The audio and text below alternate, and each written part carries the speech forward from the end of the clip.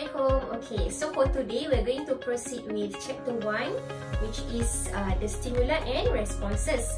So before this, we have looked at the stimuli and responses in human.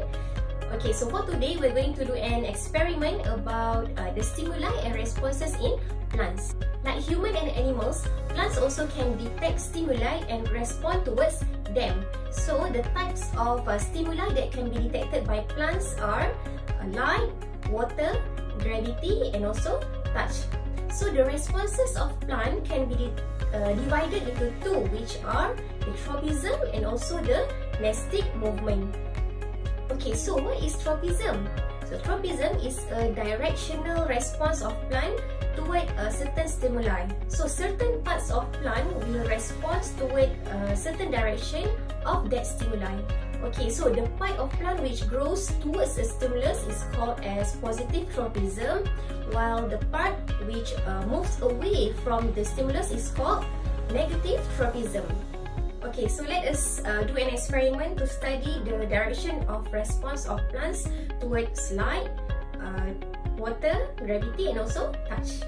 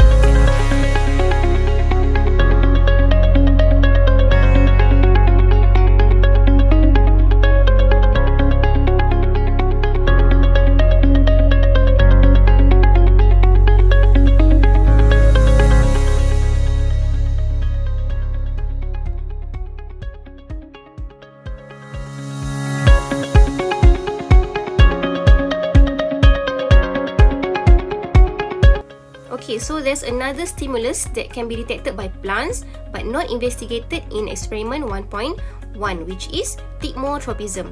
Okay, so thigmotropism is a response towards touch. So you can see that tendrils or twinning stems show positive thigmotropism when they cling into whatever object or other plants they come into contact with. This thigmotropism enables plants to grow upwards to obtain sunlight and also to grip objects to obtain support.